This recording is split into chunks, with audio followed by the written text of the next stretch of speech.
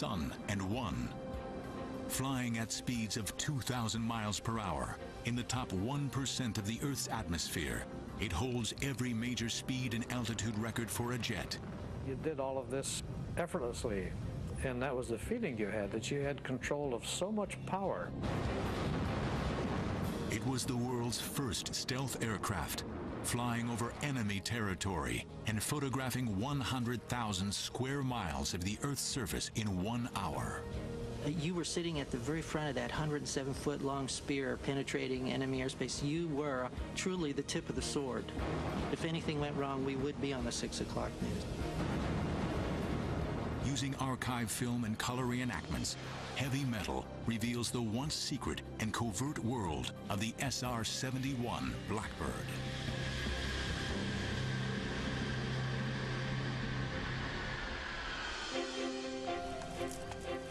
During World War I, the first reconnaissance aircraft were developed to photograph the enemy in order to gain a tactical advantage.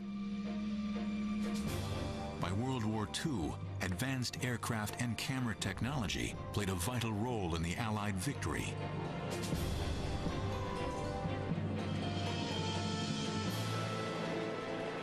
After the Second World War, the world was left with two ideologically opposed superpowers. The Cold War had begun, and the United States wanted to keep a watchful eye on the events behind the Iron Curtain. America was desperate for information about Soviet nuclear stockpiling, fighter capability, and bomber threat. In December 1954, the task of creating the next generation of reconnaissance aircraft was assigned to the visionary designer Kelly Johnson and his elite team from Lockheed's Advanced Development Program, known as the Skunk Works. I think Kelly's operation of the Skunk Works was probably unique in aviation industry. To start with, he had a very, very small cadre of people. He handpicked everyone that worked for him. They were swore to ultimate secrecy. There was absolutely no leaks within the system. He was guaranteed of that. He also made it a point to co-locate his engineers and his producers, the people who were building the airplanes, so the engineer could come up with a drawing and he would walk out on the hangar floor and talk to the man who's bending metal. Can't stress enough the engineers directly with the shop people all the time. And Kelly, when you had a problem, you'd have a meeting and decisions were made right then. He was always very fair. He could be very tough. He was no pussycat, I'll tell you. Kelly's Skunk Works produced their first spy plane in 1955, the U-2. In an effort to evade Soviet radar, the U-2 was designed to fly at an altitude of 75,000 feet. In 1956, it began flying over the Soviet Union on reconnaissance missions. But the Soviets' latest radar systems were more advanced than had been anticipated. When the U-2 flown by the CIA first began their operations over the Soviet Union, they were shocked to discover that the Soviets were tracking them even on the very first mission. Every U-2 flown over the Soviet Union was in serious danger. The U-2 was being tracked, and that was a great concern to not only to our country, but to Lockheed, who had promised that this airplane would never be seen. Determined to create the ultimate spy plane, Kelly Johnson returned to the drawing board. He began designing a new supersonic aircraft that could fly faster and higher than the U-2, with the lowest possible presence on enemy radar screens.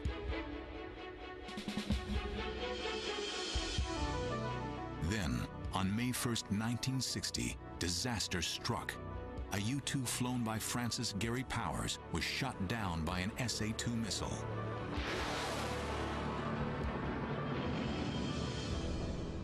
Powers survived and was put on trial publicly by the Soviets, both to humiliate and deter the U.S. from carrying out any further reconnaissance flights. But with tensions between the superpowers mounting, the need for reconnaissance was more urgent than ever. Kelly Johnson's plans for an advanced supersonic spy plane became the #1 priority. To create an aircraft capable of operating at the speeds and altitudes that Kelly envisioned, his Skunk Works team would have to overcome a series of huge technological problems. And the biggest problem that he was going to face, and he knew this up front, was going to be temperature. The temperatures that the aircraft would encounter at those speeds, phenomenal. It was clear that a traditional aluminum airframe would not withstand these extreme conditions. You could not fly an airplane past 2.6 Mach, and you just barely make it then with aluminum because the airplane had just turned to jelly. They chose a different metal alloy, titanium. Titanium was both light enough to reach altitudes in excess of 80,000 feet and strong enough to withstand the enormous temperatures generated by Mach 3 flight. No one had ever built an airplane out of titanium. So he had to begin from scratch. We didn't even have tools that you could use to develop titanium and to bend it and to shape it and to make an airplane. So we had to start by designing tools. It was a gigantic undertaking. Creating an aircraft able to cruise at Mach 3 was difficult enough, but the Skunk Works also had to face the challenge of combining this level of performance with the new science of stealth. To avoid features that would create strong radar reflections, the plane had taken on a revolutionary shape. The wings were blended into the body, and the long surfaces on the forward fuselage were designed to deflect incoming radar waves. So were the inward angled twin fins, the pointed engine cones, and the nearly flat lower fuselage. Also, they developed a special radar-absorbent plastic, or composite, that was incorporated into all the leading edges. When you look at an SR-71, 20% of what you see is composite. You know, it's just unbelievable at that time. And it was developed in our shops. An SR-71 was 100 times smaller radar return than an F-14, which is only half as big and was developed 10 years later. So that was a really, truly first airplane specifically designed with stealth in mind.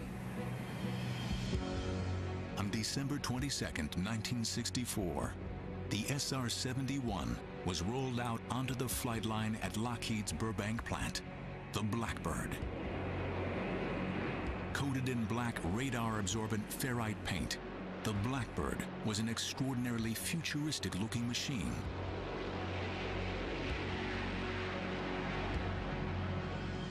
Lockheed test pilot Robert Gilliland would be the first in the cockpit. When we got going, as a matter of fact, for the actual first flight, it had 383 open items. These are things that are supposed to be working that aren't working. So it was a bare bones type of operation for the first flight. And you might say these kind of things could be dangerous, but there are plenty of other people that would like to have been in my position, I assure you of that.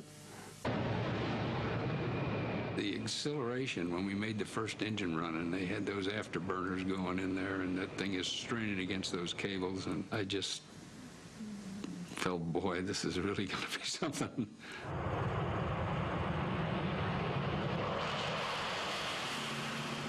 The flight lasted just over 1 hour, reaching top speeds of over 1,000 miles per hour, a phenomenal accomplishment for a first flight of any aircraft. Kelly Johnson was there and some of his guests were there, and I don't remember who all else was there, but the whole kit and caboodle were very happy, including me. It seemed that Kelly had created his ultimate spy plane, but would it be able to evade radar? And could it fly high enough and fast enough to escape the Soviet fighters and missiles?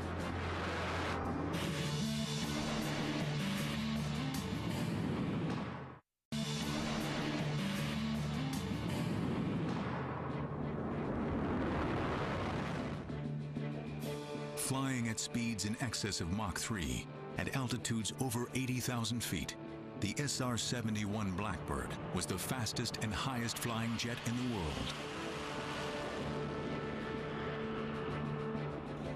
In 1966, the first SR-71 spy plane was delivered to Beale Air Force Base in California. The first Strategic Reconnaissance Squadron now needed an elite force of airmen to fly it. Well, my first thought was, I sure hope that I'm selected for the program. I mean, that was ultimate, to get selected for the program. In order to qualify for the SR-71, you had to be very good at what you were doing thus far in your aviation career. In fact, you had to be pretty much the best at what you did to be considered as a candidate. Each Blackbird needed 2 crew members, the pilot and the RSO, the Reconnaissance Systems Officer. It was extremely exciting to just to get signed into Beale Air Force Base and to think that you're going to be flying this airplane. You cannot wait. But the selection interviews and evaluations alone lasted a week and included a rigorous physical examination, the same exams the astronaut corps endured. And the first 2 days were physicals, an astronaut physical in a sense, taking an EKG on a treadmill and full body x-rays, just very extensive physical exam. They also wanted to know if you were the kind of person that they could live with on the road, because you had to spend a lot of time together. You know, in the sense it's part of your family. And they wanted to evaluate people to see if they'd be a good member of that family. The pilot began his actual training with long hours in T-38s and in the SR-71 simulator. The intense simulator sessions tested the crew members to their limits. They basically made it a grueling experience. They would just give me multiple malfunctions to deal with. In fact, they just keep giving you another problem on top of another problem until you're juggling 5 or 6 or 7 balls at once. And eventually you have to start dropping them. And they would evaluate how you prioritized which ball do you drop. After months of training, the crews were ready for their first flight together. The extreme speed and altitude called for special protection. This came in the shape of a $120,000 pressure suit. 2 technicians suit you up. You step down into it, you put your arms into it, and it comes up to your back. The boots are separate from the suit, and they're just regular, real combat boots. The gloves are especially handmade for you, and they snap on with little O-rings onto your suit. Then when you put the helmet on, it's quite heavy, and once they snap it down, you hear yourself breathing. For a few moments there, you get some claustrophobia. I did anyway. The suit was designed to have 100% oxygen in the nasal cavity area and then compressed air in the rest of the suit, so that if you were to lose cabin pressure at 80,000 feet or above, the nitrogen bubbles in your system would come out and your blood would boil. So you need some kind of an environment around you. That's what the pressure suit provided. Suited up, the pilot and RSO are ready to be escorted out to the aircraft for their first flight together.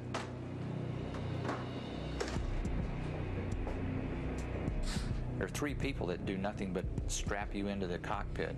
And unlike a lot of aircraft, this cockpit is down sort of in the bowels of the aircraft. You get placed down inside the cockpit and strapped in.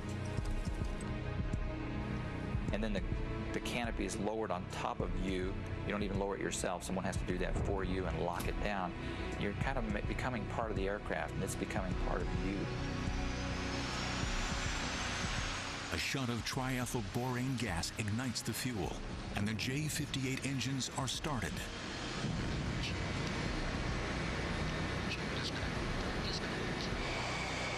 Where it really got impressive is when it starts taxiing out of the hangar. And it's 110 feet long, and so this thing keeps coming out, keeps coming out, keeps coming out, and all of a sudden you realize that's an awesome-looking airplane as it gradually comes out of the hangar. So here we were looking at an airplane that's going to be going 2,000 miles an hour, and its design was so futuristic It was like no other airplane that had ever been designed, because it was going to fly in an environment that no other airplane had ever been in. Tower Aspen 30 is number 1 for takeoff. I'll never forget how it feels to light those afterburners and feel one light before the other one does, and it jerks you pretty hard. Max thrust. And it accelerates rather rapidly. In just a matter of seconds, you're hitting 180 knots indicated airspeed, lifting off at 210, making sure you get the gear retracted before it overspeeds at 300 knots, and you keep pulling that nose up to try to achieve the 400-knot climb out. And in less than 2 minutes from brake release, you're pulling out of afterburner, you're level at 24,000 feet. It's quite a ride.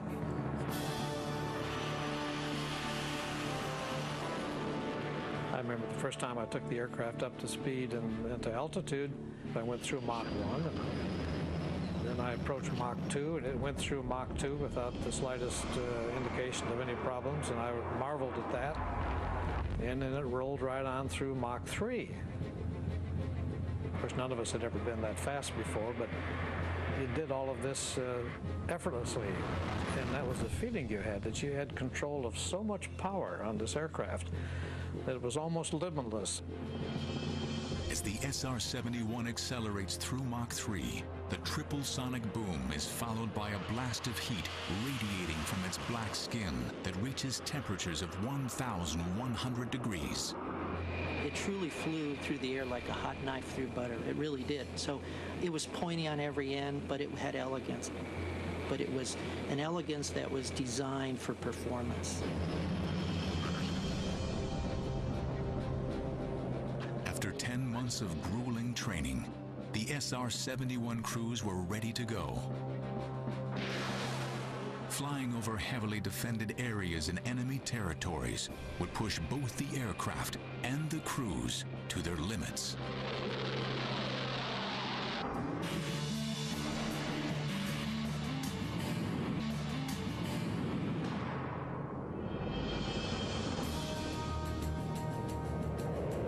On March 21st, 1968, the first SR-71 operational sortie was flown out of Kadena Air Force Base, Okinawa, Japan.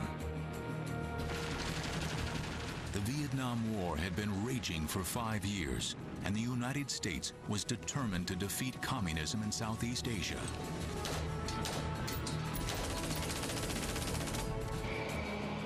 The role of the SR-71 would be gathering photographic and electronic intelligence of the enemies.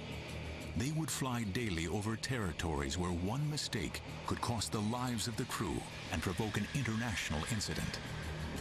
In this program, the margin for error was so narrow, almost to nothing, that it really was the pressure of flying the mission flawlessly.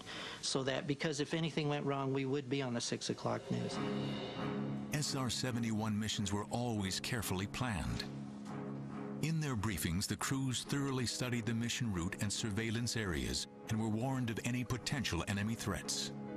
Well, we tried to stay well informed about our adversaries' capabilities, about their ability to track our movement, our aircraft, any potential surface-to-air missiles that might be a threat to us, or any aircraft that might be a threat to us during a flight. 3 hours before each mission, the crew had a medical checkup and a high-protein meal of steak and eggs.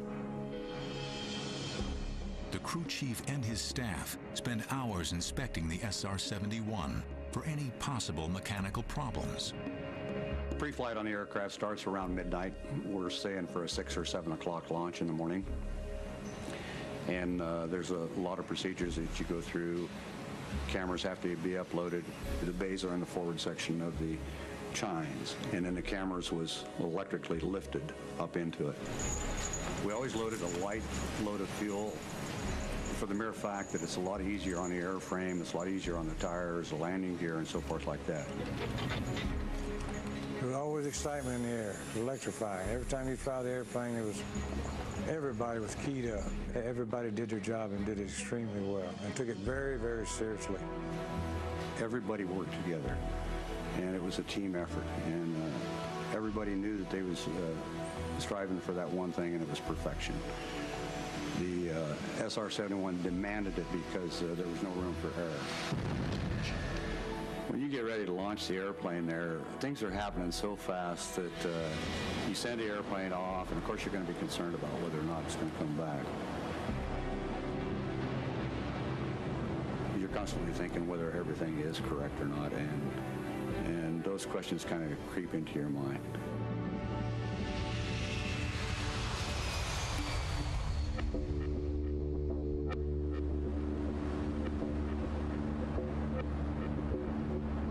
Above 60,000 feet, the crew would switch off all contact with air traffic control. Only a select few knew where the Blackbird would go next.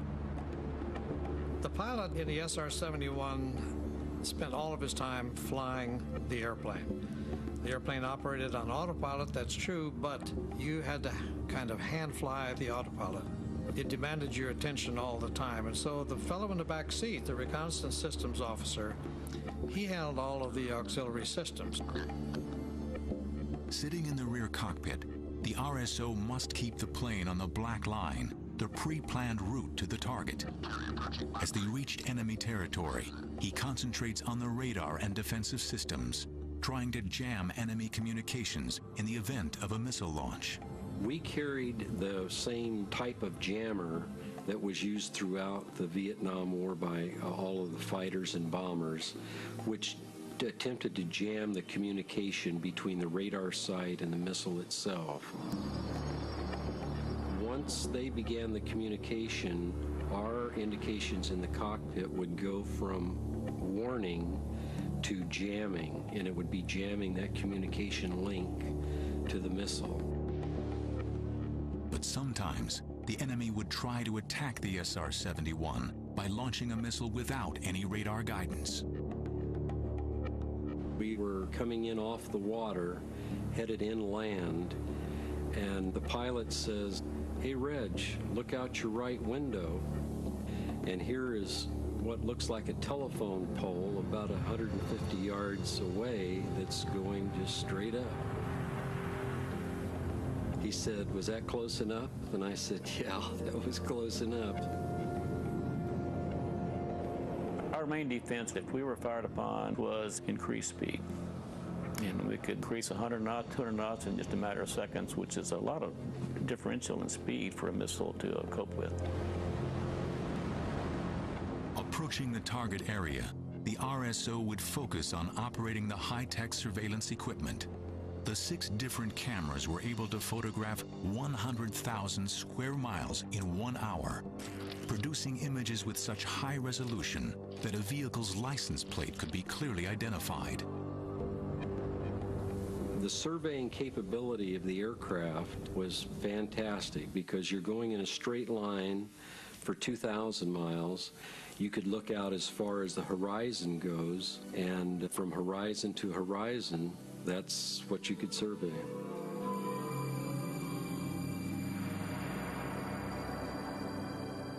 For the crews flying in the top 1% of the atmosphere, their perspective of the world was extraordinary.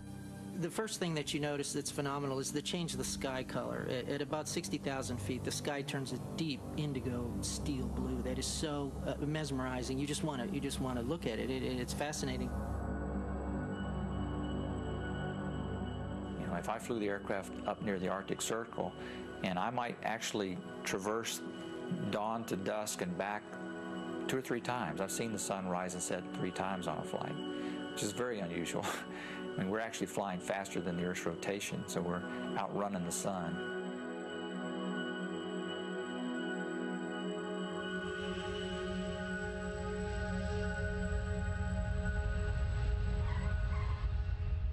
On landing, the highest priority was to download the cameras, called sensors, as quickly as possible.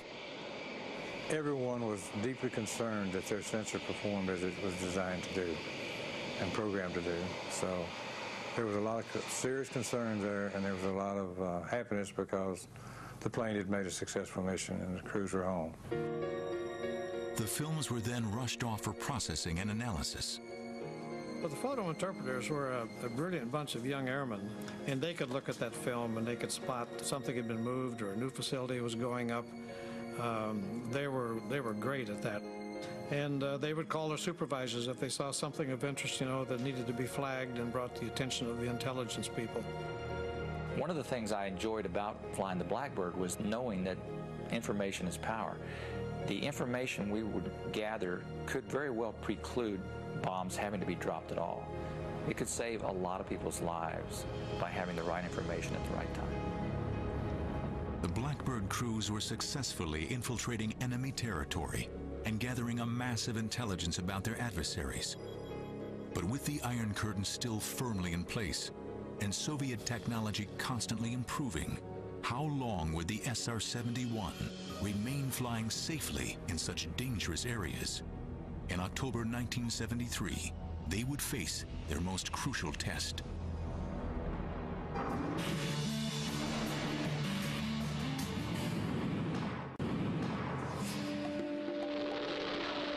In the early 1970s, the world's attention focused on the Middle East. Tension between America's ally Israel and her Arab neighbors was reaching the breaking point. On October 6, 1973, Soviet-backed Egypt and Syria attacked Israel and made dramatic territorial gains.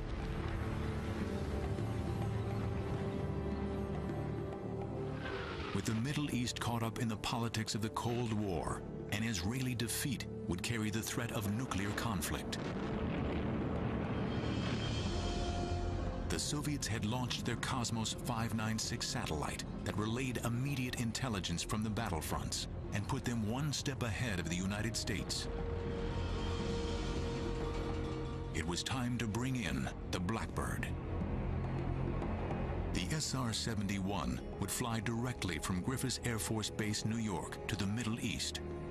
The flight would be over 11 hours long, with 6 refuelings. No Blackbird crew member had ever experienced such a lengthy, complex mission. I flew a 10.5-hour training flight, and I was beat. By the time I got out of the airplane, I said, whew, that's about as far as I can fly. But when they said you can fly 11 hours and 20 minutes, you jump up and you say, yes, sir, I'll be happy to do that. I picked Jim Shelton as the first pilot to fly the mission. I knew he was an extremely reliable, highly qualified, and had done extremely well in all of his training and everything. So I had total confidence that if the mission could be done, that Jim would do it. On the 12th of October, under codename Giant Reach, the mission began. We took off from Rome, New York around 1 or 2 in the morning because you want to be over a target area somewhere between 11 and 1 o'clock. This allows you to have some shadows so the photo interpreters can go ahead and judge elevation, but yet get you the best sun position you can have. By 10 o'clock in the morning, the SR-71 had reached its second refueling point over Portugal. Because of the highly classified nature of this mission, no one other than the tanker crew knew they were coming. On the way into that particular refueling, the tanker crews said the Portuguese control kept calling out an airplane in relation to the tanker. And the tanker says, we don't see anybody. Of course, they knew it was us. But I'm sure that they could tell on their scope something was happening because the 2 blips merged for a while, for 20 minutes, and then this one accelerates on. Jim Shelton approached the Egyptian coastline. The Egyptians were well equipped, with their Soviet allies constantly replenishing their supplies. Russia was developing the SA-5, which was a missile that would go up, well above your altitude, and come back down at you. And yes, that was a concern. With 160 SAM missile sites, many secretly commanded by Soviets, and sophisticated radar tracking systems, they were on full-scale alert, watching the skies for any enemy infiltration. As soon as we got into range of the Egyptian SAM sites, they started tracking us. The Egyptians, alerted to an unidentified aircraft appearing on their radar systems, and presuming the plane to be either Israeli or American, scrambled to launch their surface-to-air missiles. 2,000 feet above them, traveling at a speed of over Mach 3. Jim Shelton's Blackbird was gathering thousands of feet of film, capturing the extent and whereabouts of the Egyptian military forces. You had the radar receiver in the back cockpit. Gary could tell me that, yes, now we're being tracked by some SAM missile. We need to do something. So at that particular point, we would jam, we would speed up.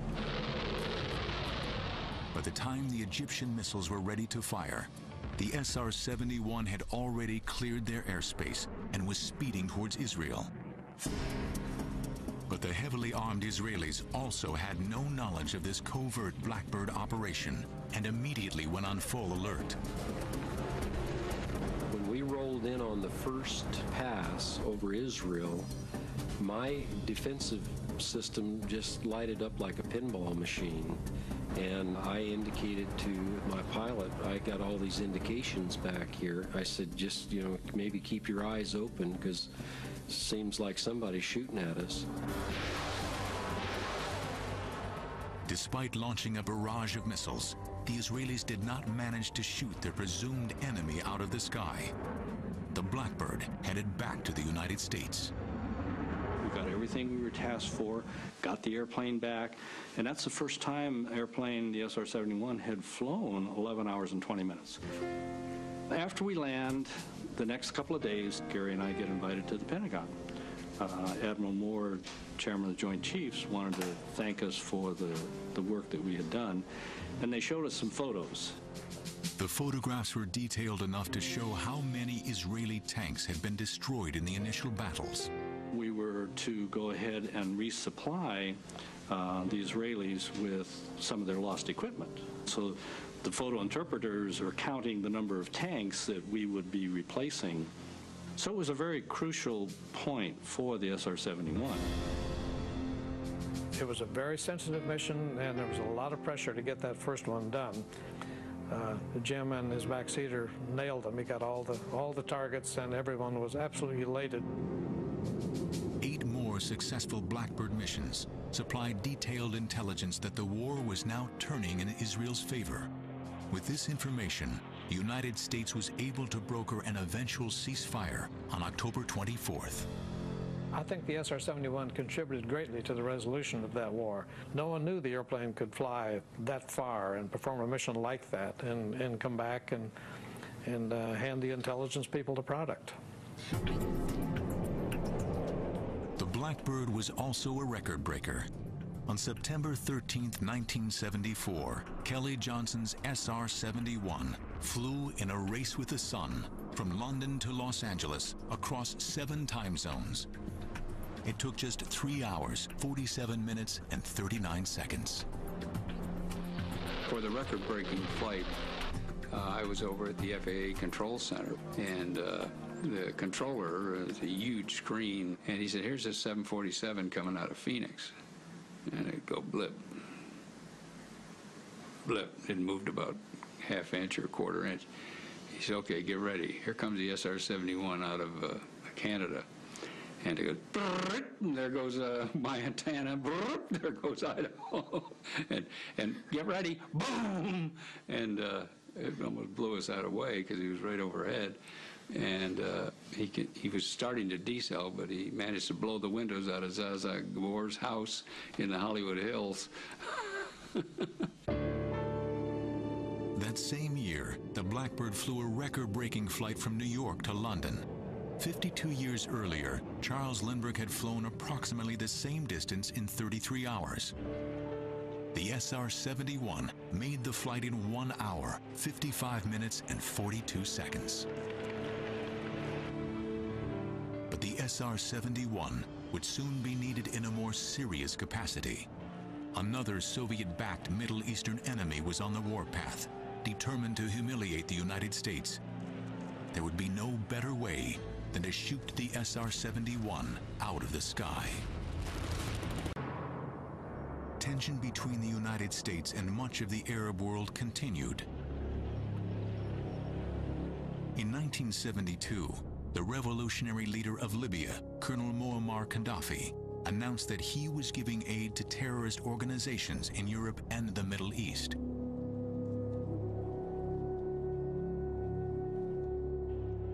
He issued repeated threats to America and indicated that those who crossed the Gulf of Sidra would be crossing a line of death.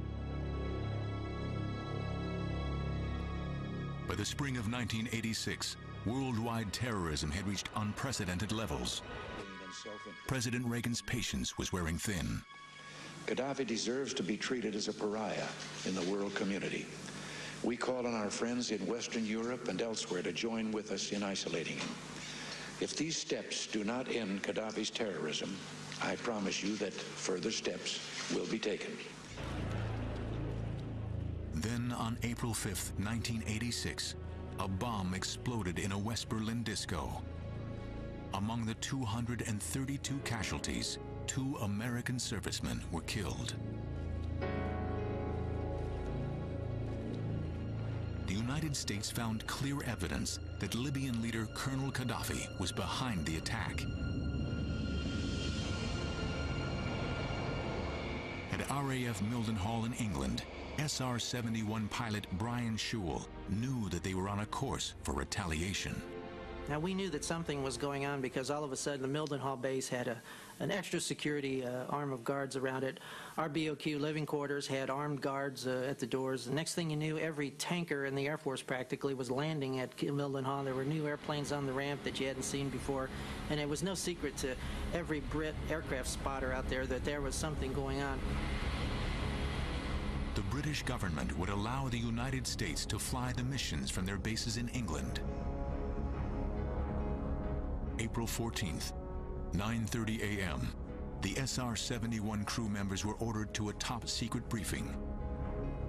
They were informed that the 48th Tactical Fighter Wing at Lakenheath would be striking selected Libyan targets within hours. When we heard the words, this morning at 2 a.m., the F-111s are launching, we were a little surprised that, wow, this is for real. It's happening. The SR-71's job would be to record the results of the airstrikes against Tripoli and Benghazi.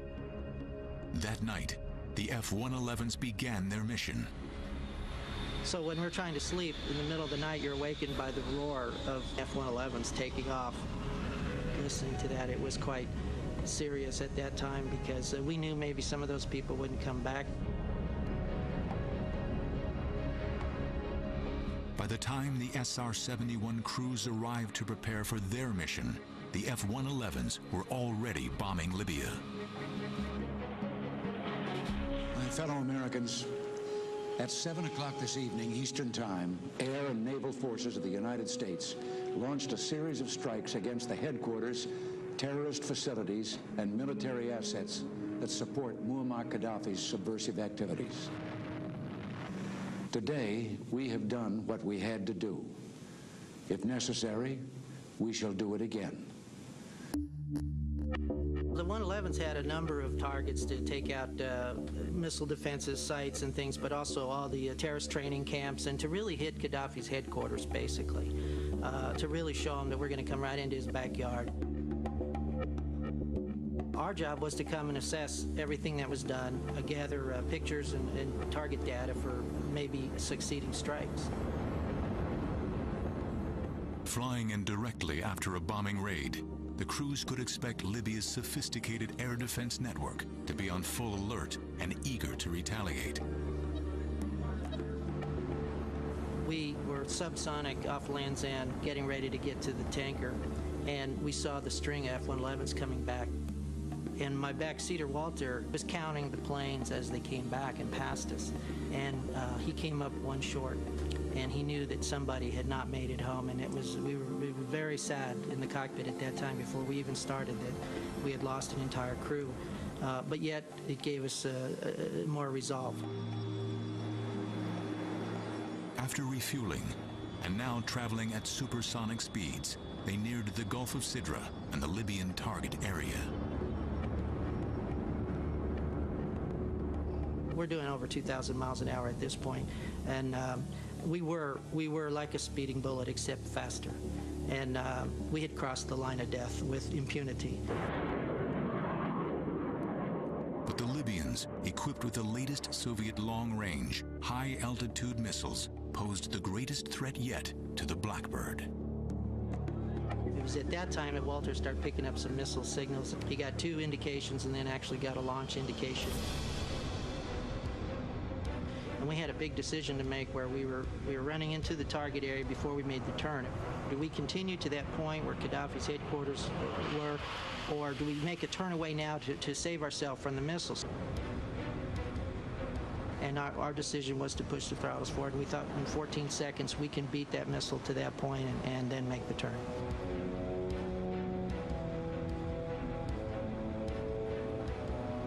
Made the turn, went feet wet, got to the coast, and I will tell you, that was probably the fastest I've ever seen the SR-71 fly.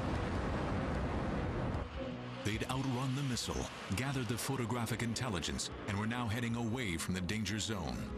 Walt said, okay, you can pull it back now. My hand was still locked in the forward position there. We were seeing Mach numbers that were a little scary, that we had not seen before, and the jet did it effortlessly. Intelligence photos showed clearly that the bombing mission had been a success.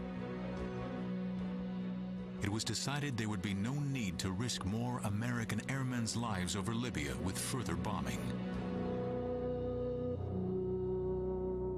We brought back the confirmation of to whether we needed to go in again or not, what we had really done, where their defenses were, what they really had. But we made a statement to Gaddafi, and if you'll notice, you remember, you didn't hear a lot from him for a long time after that. But despite the success of the SR-71s over Libya, its days were numbered. By the end of the 1980s, the cost of operating the SR-71 was no longer sustainable. The Blackbird program was terminated. From now on, all American surveillance would be carried out by satellites. The reason that was given was that it was too expensive. Well, it's reconnaissance. That's sometimes that can be very expensive. And if you don't have reconnaissance, you're pretty blinded. And now they like to say that the satellites can do it all. And satellites can do a great deal, and they're magnificent capabilities. But there are things they can't do, and there are things that are unique that only the SR-71 can do. On December 20th, 1989, the SR-71 made a final pass down the runway at Lockheed's Burbank plant in honor of all those who had worked on this exceptional plane. Kelly Johnson was there to pay an emotional farewell to his favorite creation. You can't say enough about Kelly Johnson himself. You know, he was an absolute aeronautical genius. Working for Lockheed, I think he's made the greatest aircraft that ever existed. There's just something about the sleek SR-71 that makes it in a class of one. There is no other. Impressive to the last, the Blackbird set 4 international speed records while being delivered to the Smithsonian National Air and Space Museum. People love a winner. They love when someone is the best in their field. This aircraft was the best in its field. It was the prime speed machine of the world. Every speed and altitude record that it set, it holds to this day. The SR-71 Blackbird served 6 different presidents and saw action on hot and cold war fronts alike. And despite being shot at over 4,000 times, no aircraft was ever lost to enemy fire. It is the only operational airplane in the history of the American Air Force in which no Air Force crew members are ever killed. That's a record that no other airplane has. And when you consider the environment in which it flew, the speed, the altitude, the temperatures, that's a real credit to Kelly Johnson.